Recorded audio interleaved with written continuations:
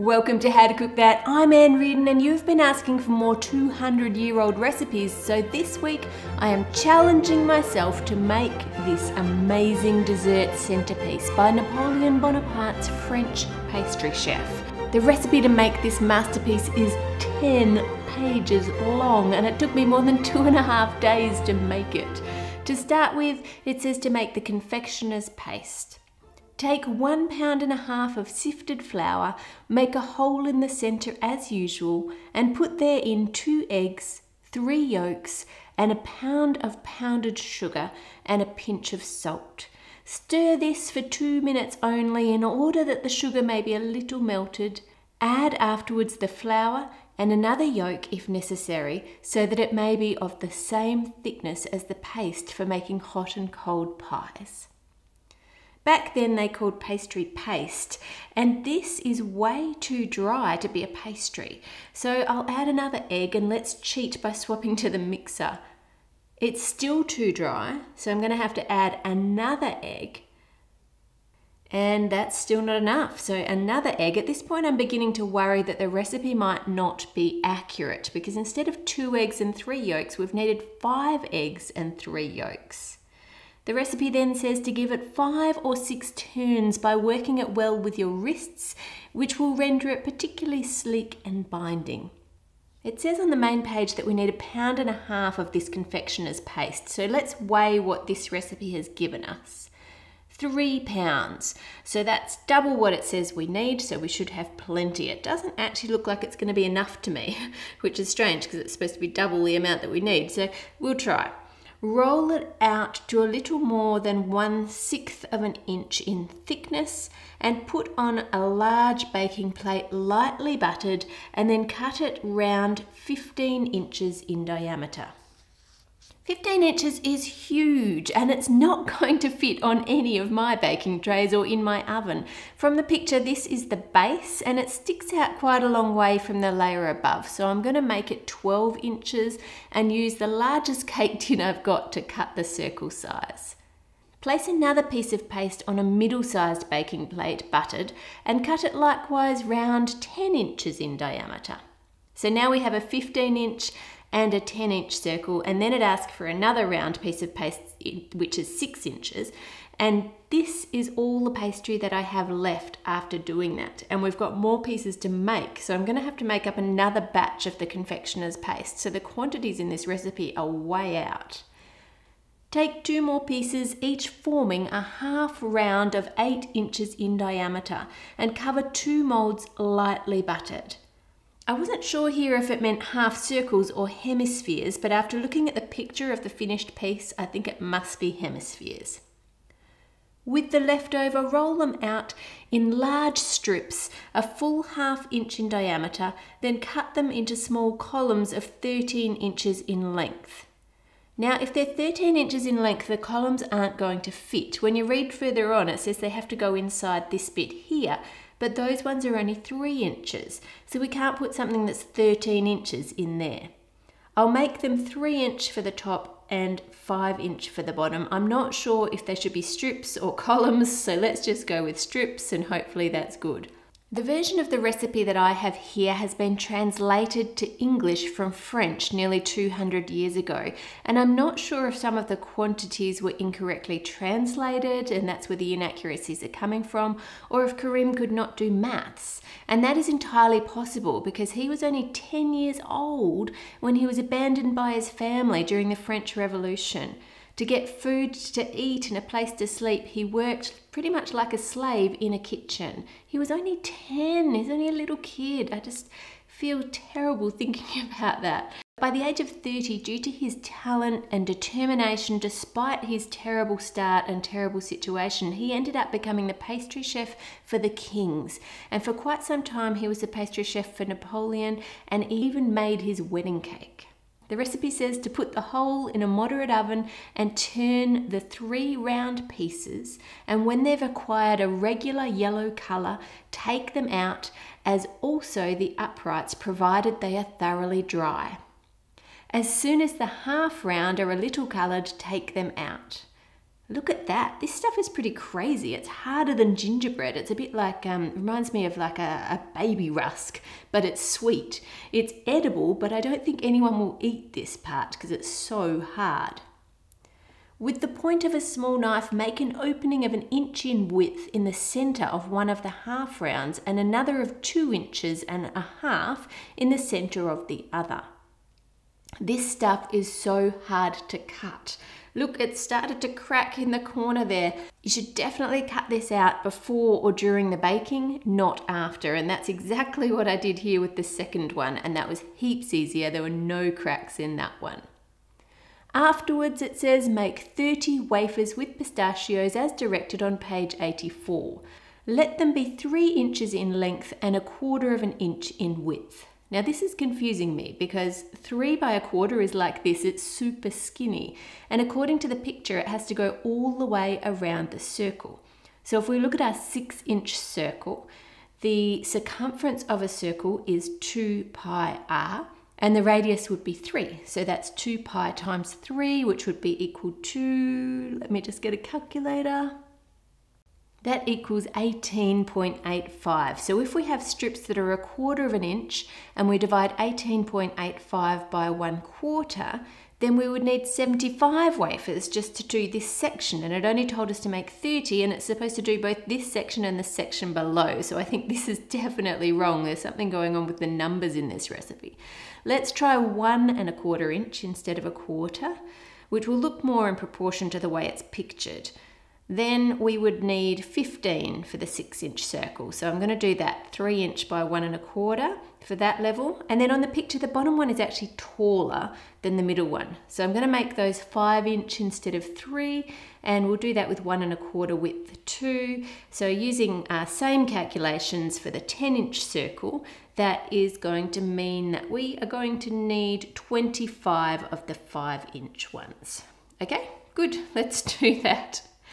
Cut 1/2 pound of sweet almonds blanched in very thin fillets and put them in a small tureen with 4 ounces of powdered sugar, 1/2 tablespoon of flour, the peel of an orange grated, 2 whole eggs and the yolk of another, and a grain of salt. Stir the ingredients gently together so not to break the almonds. And when the whole has been well mixed, butter lightly a baking plate, pour this mixture upon it and level it with the blade of a large knife. I'm using the back of a spoon because I think it's easier.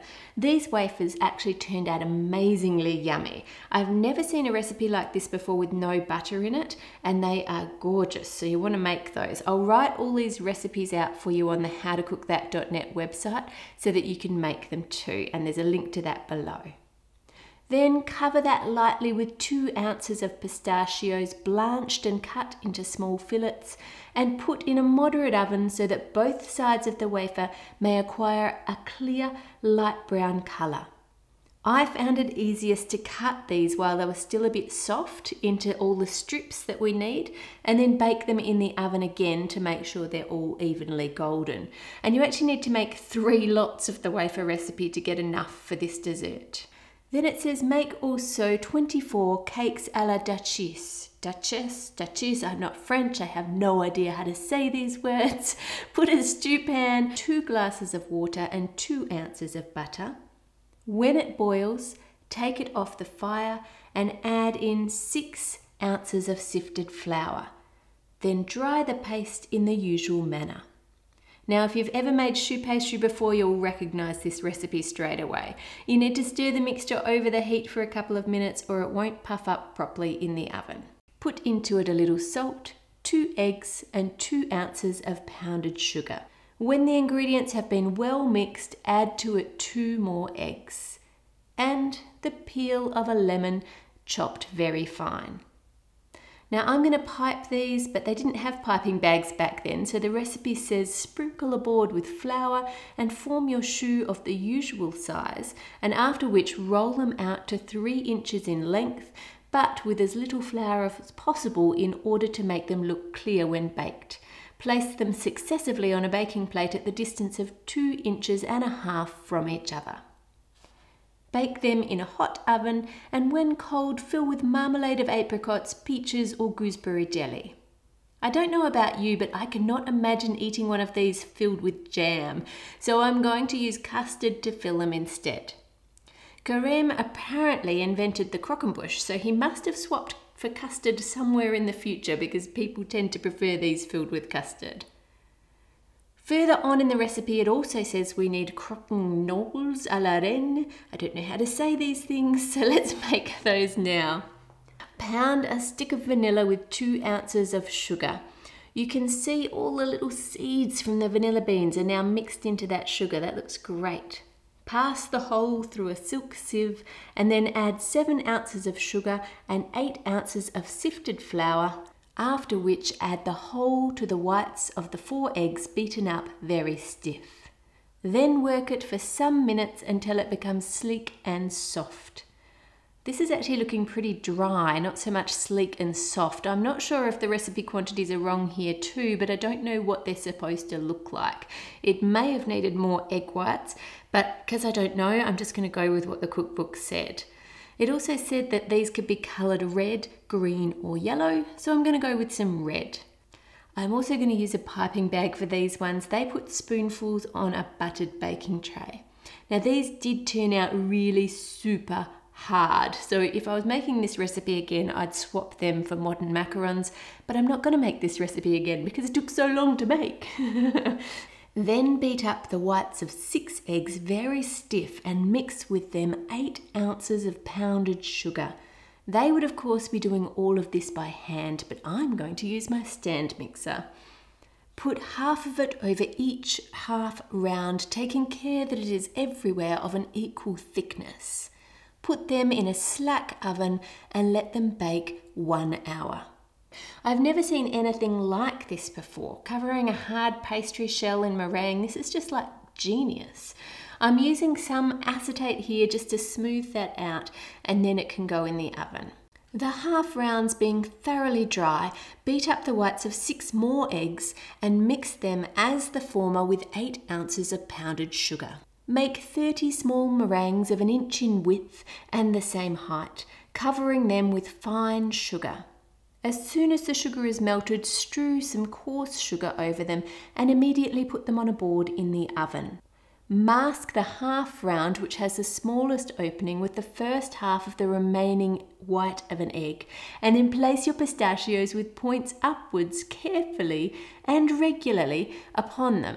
Observe, however, that they should not be stuck in deep, nor be put where you intend placing the other small meringues, for which you must leave 6 vacant spaces at regular distances from each other and of 1 inch in width.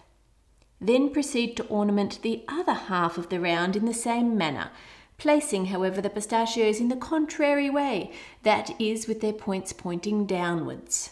Put your half rounds immediately in the oven. When your small meringues are baked, place 3 of them on the half round that has the large opening.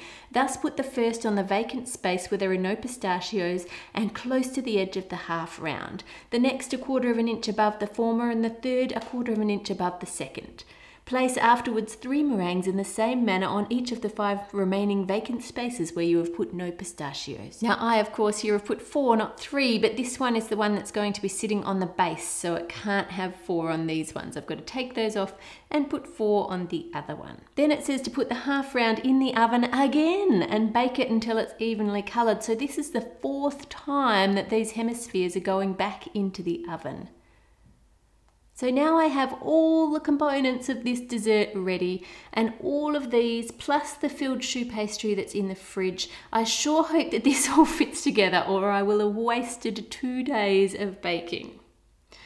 It says after this, put 4 ounces of sugar to the boil with 1/4 part of glass of water, and the moment it begins to be lightly coloured, cover the stove partly with ashes so as to absorb the heat and still leave the fire sufficiently strong to keep the sugar in a syrup. Wow, can you imagine doing all of this over a wood fire, and all of that baking in a wood fire oven? How easy is it for us just to turn things on and turn the stove down when we want it down? This guy was amazing. Dip the end of a wafer in the pan and place it immediately on the middle-sized piece of paste. Proceed with the remaining wafers in the same manner, placing them upright, close to each other, so as to form a perfect circle. And then next it says to put the center columns in for support. So obviously they were supposed to be columns and not strips. It's changing its mind halfway through the recipe, but I'm sure strips will be fine. Now that I'm putting them in, I can see these strips are a bit shorter than the wafers, which means they have shrunk in the oven as they dried out. So it would be a good idea to make these first and then measure them and make the wafers match those. So hopefully the weight of the top is not going to make the wafers crack now that these supports are a bit shorter. Then it says to heat some sugar, and after pouring some drops of it on the ends of the columns, and I'm going to have to pour some on the wafers because the columns are a bit short, turn the small piece of paste together with its columns on the center of the larger and fasten it by pressing it lightly down. Ouch, I burnt my finger with the hot sugar, so I'm going to swap to thicker gloves for the next bit. Let's do that same thing for the smaller circle. I am so glad we did our calculations earlier, or we would not have had anywhere near enough of these wafers to go around one of these circles, let alone both of them. If you can read French, I'd love to know if you can find the original book online and let me know if the measurements and everything was wrong on the original French version or if it's just in the translation. I'd love to know which of those it is. Flip that over and make sure it's in the middle. Next it says to glaze the small cakes à la duchesse with sugar boiled to a crack and fix them in the manner represented on the plate by fastening them lightly with a little caramel. It says to put these things around the edge here, but in the picture they look so much smaller. We did pipe them to the exact size that it said, so perhaps that measurement was out too. When we made the 200-year-old fruit pie recipe, it had meat in it, which was pretty disgusting, and you were supposed to leave the filling unrefrigerated for 4 months. So we put some of that aside in a jar, and lots of people have been asking how the unrefrigerated meat is going. We actually opened that jar on a live video a few weeks ago, and amazingly, it actually smelt really good. It smelt exactly the same as the day that we put it in. What does it smell of? It smells exactly the same as it did like 2 months ago. It doesn't actually smell off at all. There was no mold, there was nothing on it, so their method of preserving that meat in the fruit pie worked really well. Then it says, put immediately 8 croquignoles à la René, however you say them, part on the bottom on the inside of the half round and let them project a little above the rim in order to steady the second half round. So this is going to sort of hold the top in place. Then place the half round with the large opening like a cup on the small piece of paste. I guess it does kind of look like a cup and saucer there. The moment you are going to serve it, fill the bottom with cream à la chantilly, flavoured with vanilla and fine sugar, taking care that the cream is raised up in a pyramid above the edge of the half round, on the top of which you put some fine strawberries. Place the second half round on top of the first.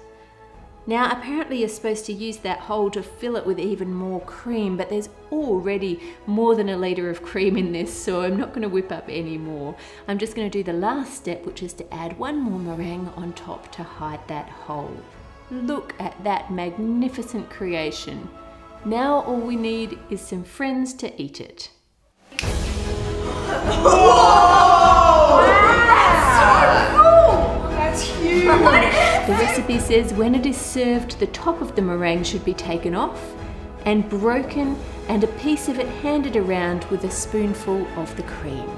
Everyone's favourites were the custard-filled cakes à la duchesse, the almond wafers and the meringue with the cream and strawberries. And as I suspected, the confectioner's paste was just too solid to eat. You just couldn't bite into it.